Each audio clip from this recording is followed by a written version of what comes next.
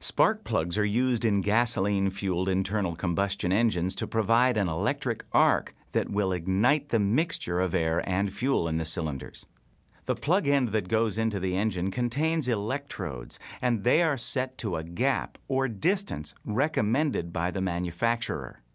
Since a spark has to jump a set distance to achieve the best ignition, the farther or closer the gap distance is from that recommended, the less efficient the spark and engine performance will be.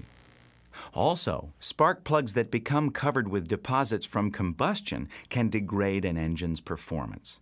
You'll probably see an excessive mag drop if a spark plug is fouled. Have your mechanic check if you suspect a problem with the engine spark plugs. Normal combustion occurs when the spark plugs ignite the mixture of air and fuel in the cylinder, which then burns progressively from the spark plugs outward and produces a smooth, downward pressure on the piston. Two problems that can occur inside an engine cylinder and cause abnormal combustion are detonation and preignition. Detonation occurs when the fuel and air mixture is subjected to very high temperature in the cylinder and the spontaneous combustion point of the mixture is reached.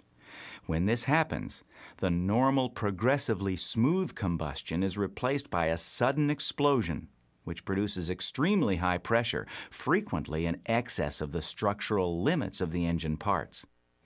The explosion's so sharp that it's often described as the equivalent of hitting the piston with a hard blow from a sledgehammer.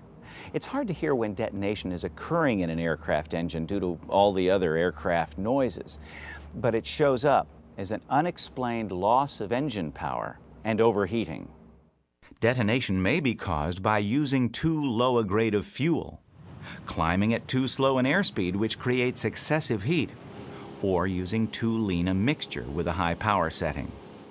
Preignition is the uncontrolled igniting of the fuel and air mixture before the time the spark plugs are set to fire. This may be caused by excessively hot exhaust valves or spark plug electrodes heated to a glowing state as a result of detonation.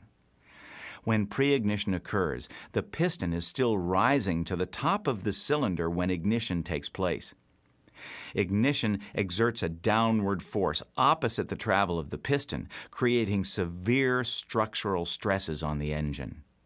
The big difference between detonation and preignition is that if detonation is happening in one cylinder, it's likely happening in all cylinders of the engine, while preignition may be present in only one or two cylinders.